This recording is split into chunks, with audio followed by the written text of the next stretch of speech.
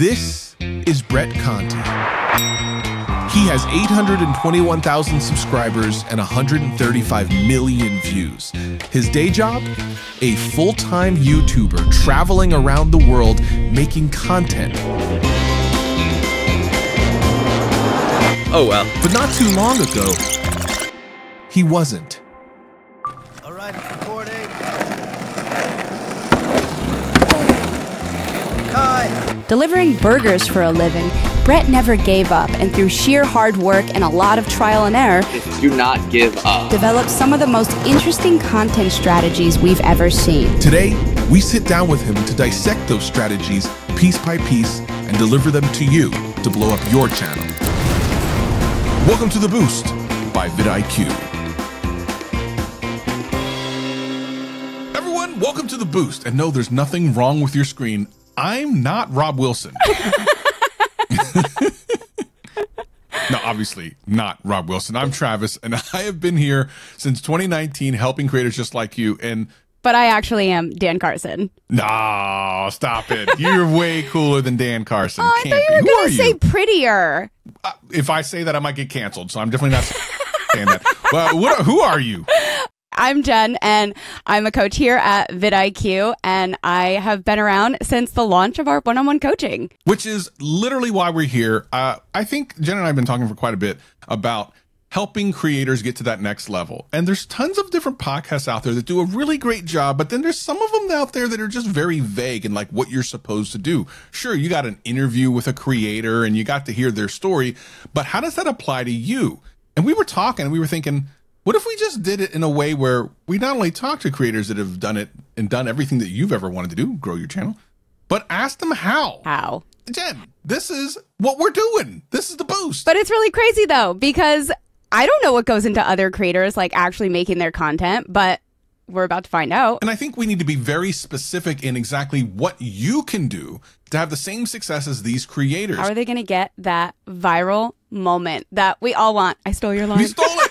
How dare you? I was going to say I know where you live, but you keep moving, so I have no idea where you live. First one up is Brett Conti. He's done some really incredible content, but he started a lot like many of you, uploading videos when he was in high school just for fun. And now it's a business. Let's get into that. Welcome, Brett. How you doing? I'm doing great. Thank you guys so much for having me, and I'm so excited to talk with you guys. I've been a fan of everything that you guys have been doing individually and as a company, so I'm stoked to get into some details about YouTube. Can't wait. Well, we are equally excited. Let's do this. Brett, let's get into this first video. This is the I Switched Lives with a Billionaire for 24 Hours. Talk to us a little bit about how this video came to be. We're going to real quick look at the thumbnail. How did you come up with this particular thumbnail? I mean, pretty obvious. And how did the concept of this video even come up? I have a bucket list of video ideas that I just really want to do. Not even for views, where I'm just like, I want to do this. I would want to see this on YouTube. Like, what would I like be so stoked on if I saw like maybe one of my favorite creators post it? And this video is at the top of that list, which was I Switched Lives with a Billionaire. Even saying it out loud, I'm like, that sounds so cool. Like, what would that be like? So I just knew that it would work. But I must say, that thumbnail, top 3 most stressful things to make. Like, I wish I could show you guys the other iterations because they looked so different than this. This is literally what I was going to ask. I see a thumbnail like this and I'm like, okay, this is a lot of work went into this thumbnail. A lot of planning went into this thumbnail. How many editions of this thumbnail do you think was made? It took 3 days for the thumbnail. Ooh. And I had multiple people working on it. The mysterious curiosity of the silhouetted person, like, who is this billionaire? Maybe I know him. What does this guy do? The net worth of $4 billion. So I feel like there was a lot of different little key things in this one image that got people to click. When we make a thumbnail, we want to see how many questions you instantly ask yourself when you see it. And the fact that you just listed off like 4 different questions right away looking at this is, you know, exactly what you try to go for. Let's get into the video. I'm curious, like, what the heck this video is about. So let's watch the first 20 or 30 seconds and let's see what type of things we walk away with. Are you really in exchange for Mark's job? I'm confused. I am. Have you ever wondered what the life of a billionaire is like? Yes, billionaire with a B. Well, in today's video, I'm not only going to show you what life is like for them, but I'm going to live it for myself. Today, I'm switching lives with a billionaire. They're only around 2,000. I mean, I love it. I'm all about that life. By the way, I love it. I have a RC car like this. This is close. I'm never going to get to this car. So you open up with like, have you ever? I love when you talk to the viewer, because there's a couple of creators I deal with that speak directly to the viewer in their video, which I think is so important. Sometimes we're just talking, but you are specifically asking the viewer a question. Have you ever thought what it would be like to be a billionaire? Like that then engages the person who's watching, because they're already kind of thinking, okay, you switch lives a bit. What is? Have you ever thought about it? Of course I have. Now you're showing them a bunch of visuals of what that might look like. And then a mysterious person, like, who's this guy? And like, what is he talking about? Who's this Mark guy? Right? Like all these things. And now you're showing this incredible lifestyle that we've all wanted to live at one point or another. And then you're saying, I'm going to get to do it. So again, you're like reestablishing everything about this video. So how long did it take you to edit this first intro part, and what kind of thought process went into this whole intro? So much. This one was also, the thumbnail, the editing on this video. So right there, that's not just mysterious guy. That's Alex Rodriguez, one of the greatest Yankee players of all time, who is a pretty recognizable face. He used to be married to J-Lo. So I feel like having him in that intro is also like, wait, why is A-Rod in this video? And it's because the billionaire owned an NBA team with A-Rod. So I feel like the intro, I had also a lot of different iterations, and this one captivated me the most personally. And I guess it captivated a lot of other people as well. So let's talk about that real quick. I know that not every creator who's watching this is going to be able to do this, but this is such a fascinating thing. How do you get a hold of someone that's so rich and powerful to do a YouTube video with you? It has a lot to do with timing, where it just so happened that Mark Lorre, he sold his company to Walmart for $4 billion, and then he became the CEO of Walmart e-commerce and just stepped down to do his own thing. And I saw that he just started his social media. He has a PR team now. He's trying to grow an online presence as being this badass billionaire. So me, with a decent following at the time, was able to pitch them being like, I want to highlight Mark's brand. He's so fitting for this. He's a fun guy. This is exactly the type of video he'd want to be known for. And I do think we did this. The ROI for him, obviously I couldn't pay him any amount of money to get him to do this, but this got like 30 million short forms across like YouTube, TikTok, Instagram, and stuff like that. This got over 1 million on long form. So I feel like it helped him out a decent amount, That's a huge thing. A lot of times you get questions about, how do you collab with someone? What does that look like? And what I'm hearing you say is that, you pitch something for him as well. It's not just about just your channel, come on my YouTube channel. You're thinking about him and you're like, how can we both benefit each other? What is this give and take here? So I think that's really powerful. And I think that he came off so cool and like such a fun guy. And my favorite scene is that cut back and forth between him, playing ping pong and you in the you like working. Yeah. And it was just I just thought it was so funny. Yeah, that's exactly what I was going for in the video. I knew the vision of this video in my head, and I think as a creator that's important. Like, now that I've been doing it for so long, I can play the video in my head before I even start shooting. And now it's just bringing that idea to life. So this one, the whole video is already done before I even started. Like, I knew what questions I wanted to ask. Everything was premeditated. What a cool looking video this is. I wish we should all be so lucky to be able to do a project like this. All right, I want to talk about one of your older videos. What can $100 get in Singapore, world's most expensive country? First of all, take us through a little bit of the title. How did you figure out that this was a title strategy that would work for you? I am a YouTuber from New York City, which is one of the most expensive cities in the world, and I also love to travel. So I figured, as someone who wanted to make videos about the costs of things while I'm on my travels, is figuring out what $100 can get in different countries, and what better place than going to rather than one of the most expensive places in the world, which is Singapore. I mean, that curiosity there, definitely. But we also have that tension. We have so much tension with the fact that we have the most expensive country, and then we have $100. You know, what can we really get? It sounds like we're not going to get a lot, and that's the curiosity we're talking about. Yeah, well, you're going to have to watch and see. All right. Let's watch for 30 seconds. And this is a video that's 3 years old. So my guess is your production values and your production sensibilities are different than they were 3 years ago. So let's just watch the first 20, 30 seconds. And then I'm just going to kind of drill you a little bit about what the decisions you made then and what decisions you would make now if you had to remake this video. So let's take a look. Singapore has been crowned the most expensive city in the world for 5 years in a row. And for my trip to this city, I'm going to have only $100 to see just how expensive this city really is. So let's see what we can get. I just feel so good. Now, we're only 20 seconds in, but you've established a lot of things. First of all, you've established kind of the stakeholder, which is yourself, what's going to happen, why you're doing it, and then now you're doing this establishing side. So let's start from the beginning.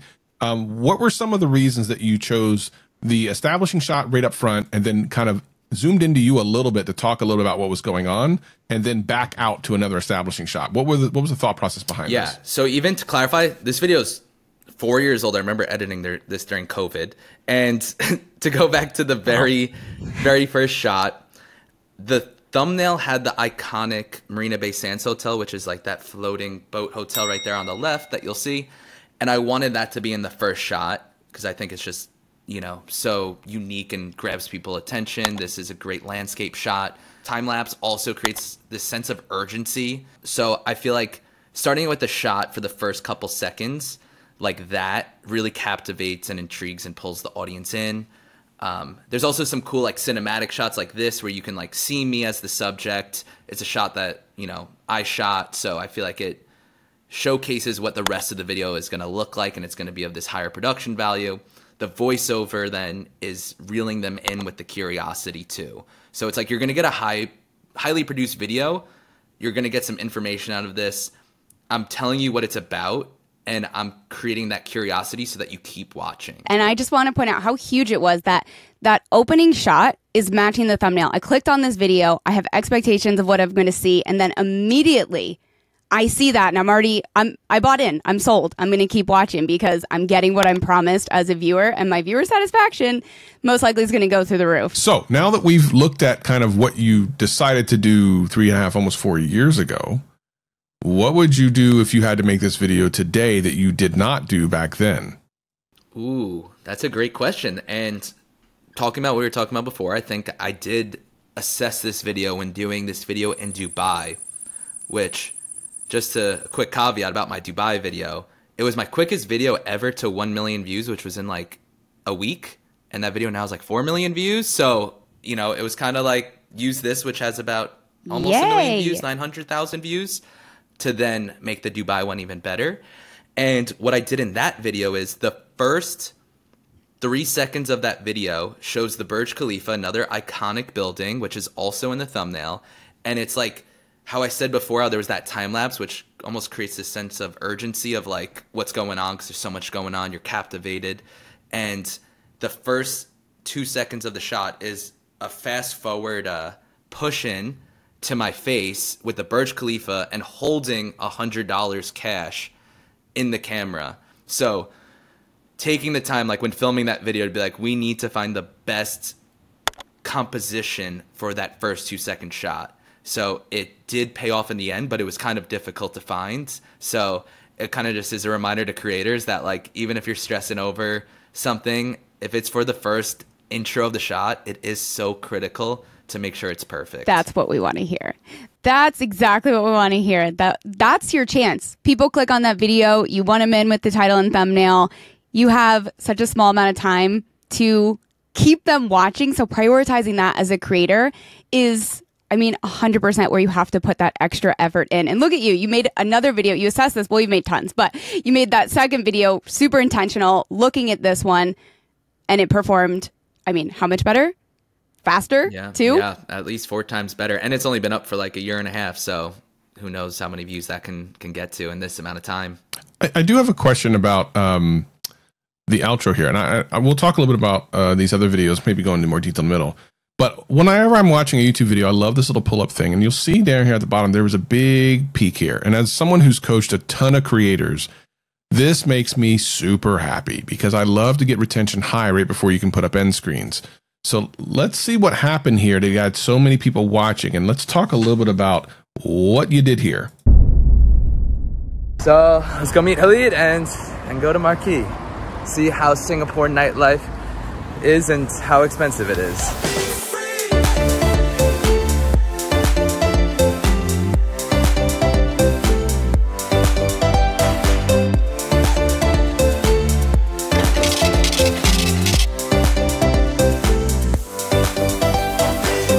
This looks like what they call the GUSH moment. So obviously very visual, but in here is where it actually peaked. What about your story do you think would have made people kind of rewind or play, or, you know, is it the shift to this, or what do you think this was? That's super interesting. Maybe, yeah, they're like going to rewatch the club scene. I'm not too sure. So this is interesting. I did not know that. I really don't know. Do you have any ideas what this could be from? Yeah, I mean, first of all, this doesn't necessarily mean your retention graph's going to look the same. This is kind of the public-facing view of what we're seeing. But 9 times out of 10, something is going on here that made people usually go back to. So my guess is they watched this, they saw this thing happen, and then like, whoa, whoa, whoa, and they wanted to go back, but they hit a little bit too far. And they ended up going kind of right in here because they knew this was before the thing. And I agree with you. It's probably this part that they actually were watching a lot more of, but they had to go before because they wanted to see it from the very beginning. That's likely what happened. So you had this GUSH moment, which is a thing that as content creators, we try to get, as coaches, we try to get content creators to put this moment at the very end of the video that like pays off everything. You see Ryan Trahan do this all the time at the very end where he, you know, gets people, like if he has to do the major reset, it's within the last couple of seconds of his videos. It does it all the time.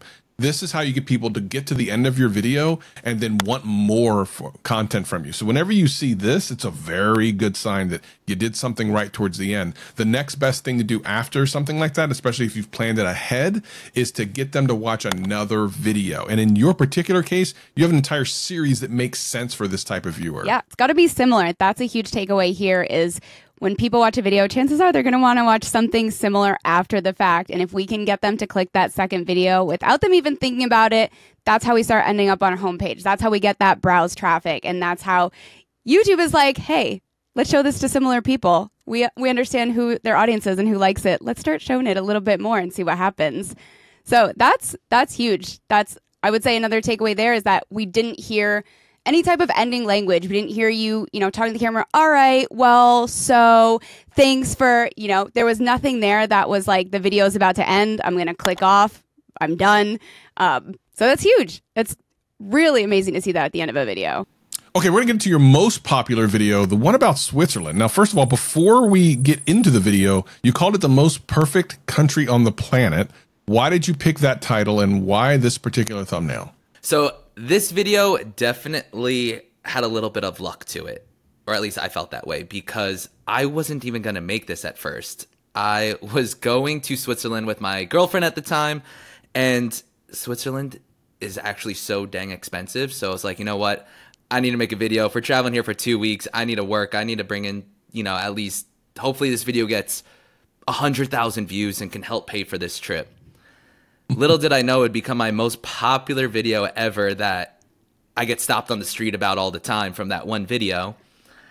And I think it makes sense now looking at it why it did so well. And I think a lot of it has to do the thumbnail. The thumbnail actually was really easy to make as a creator. Sometimes like a thumbnail you can stress over for days. Yeah. Happens to me all the time. Where this one just like came to me so easily. I was like, oh, this place looks like a fairy tale. I took a photo of just that backdrop and then photoshopped myself and my girlfriend at the time in it, which she was wearing like this cute little white dress and looked like a little princess, which goes along with the whole fairy tale thing. There's like a little church that looks like a fairy tale church. The font choice. Yeah, the font choice was crucial. Just using like thefont.com and typed in fairy tale or like cartoon or something like that. That was kind of the thought process going into this. Like, how can I make this feel like Shrek is going to be in this video? I just love this. There is so much depth to this one photo that your eye can't look anywhere else. This is the clickability we're talking about. We have such a defined foreground, middle ground, background, and the text is enhancing this. It's not dominating it. It's not taking like priority. We are visually setting expectations, and that text is just enhancing it even more. This is such a good thumbnail. Yeah, absolutely. Definitely gives you the kind of fairy tale vibe you're looking for. But let's watch the first 30 seconds of this thing, first 20, 30 seconds, and see if you accomplished your goal very early on. Let's take a look. Switzerland is perfect. From having the cleanest water to the most unbelievable landscapes. Switzerland is a real-life fairy tale. It's constantly at the top of the list for having the country with the highest quality of life, but also the top of the list for the most expensive. On top of all this, Switzerland is a neutral country. They don't pick sides in wars, and they remain peaceful by any means necessary, even if that means they have to blow up a bridge. After traveling this magical country for the past week, I wanted to share with you all what traveling the most perfect country on the planet is like.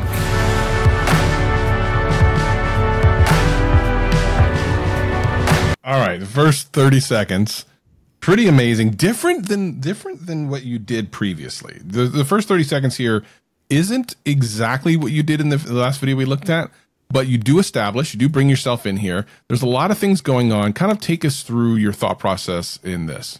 Yeah, so with those $100 videos, I do try and make it feel like you're getting punched in the face. I'm trying to grab your attention.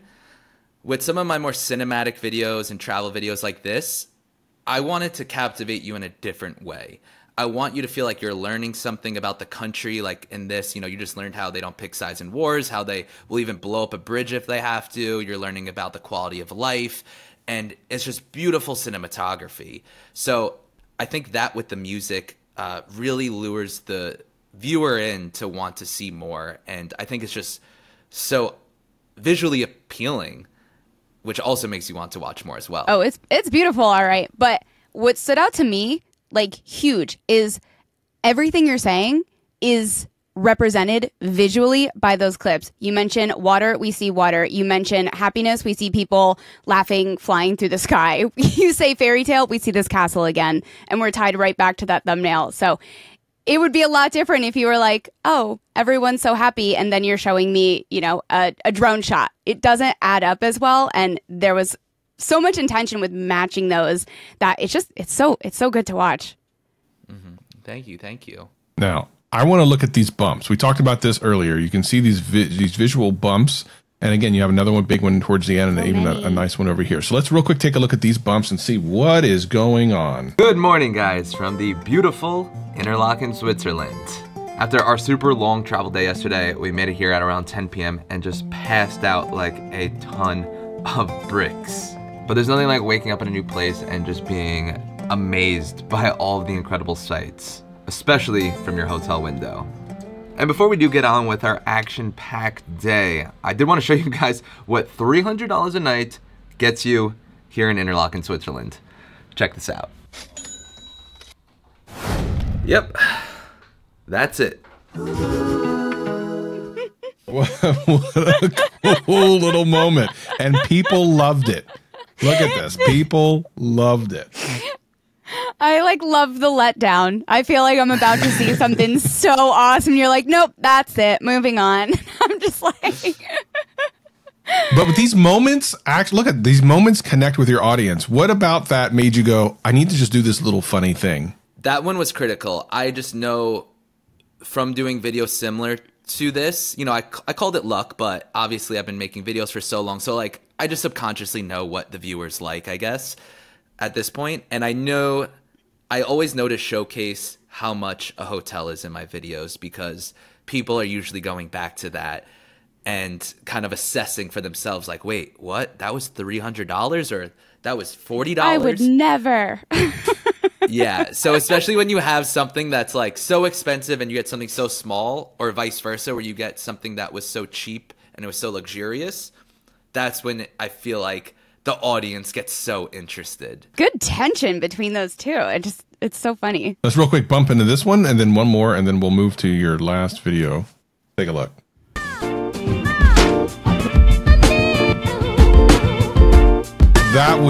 There's a moment there. Look at this. And this is where it peaks, where you are actually cheersing the viewer. Like, so watch this. It just starts to peak right here. Boom. Tell me about that. That's brilliant. I just thought it would look cool. What are your thoughts? You think that that was something that got the audience to come back? Teach me something. 100%. Because visually it's something kind of fun, and you can see the proof's in the pudding.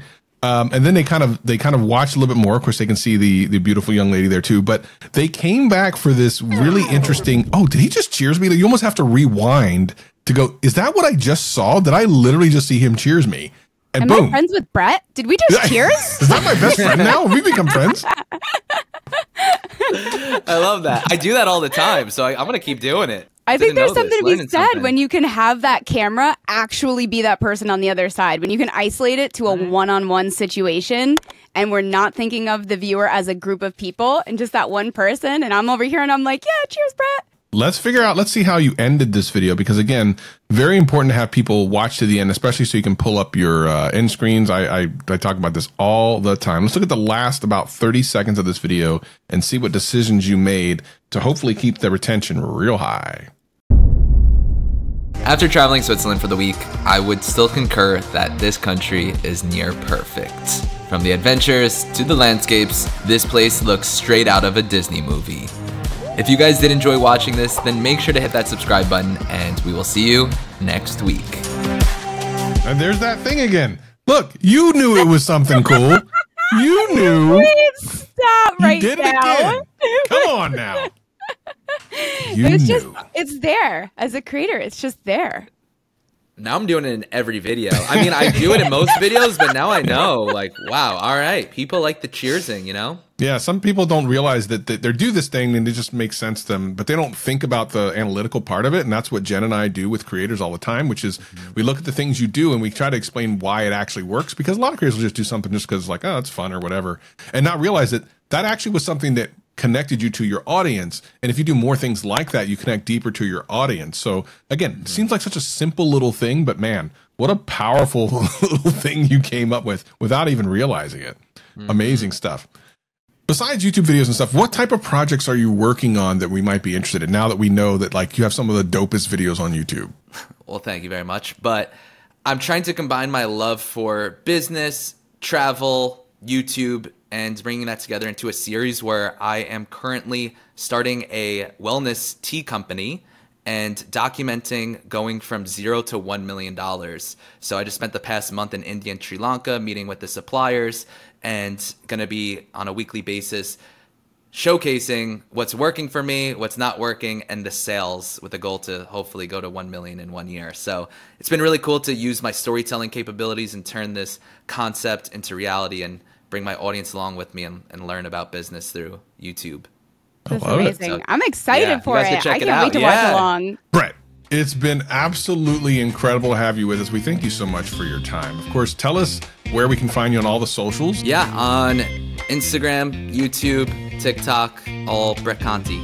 Brett, thank you once again. We salute you. And if you want to have something just like this, where you can have experts look at your content, we have one-on-one here at vidIQ. Links in the description, and we'll see you